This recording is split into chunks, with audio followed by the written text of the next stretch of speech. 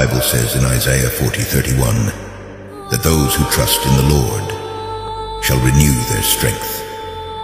See, God wants you to know that if you're tired, if you're exhausted, if you're depleted and you feel like you cannot go forward and move forward, that as you trust in Him, He will give you the strength to take another step.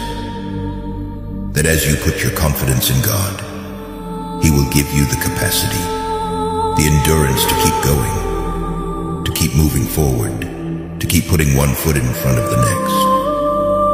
Because trusting God believes for the best, hopes for the best, has confidence and faith that God will make a way, even when there appears to be no way, that God will see me through even when I cannot see a way through myself.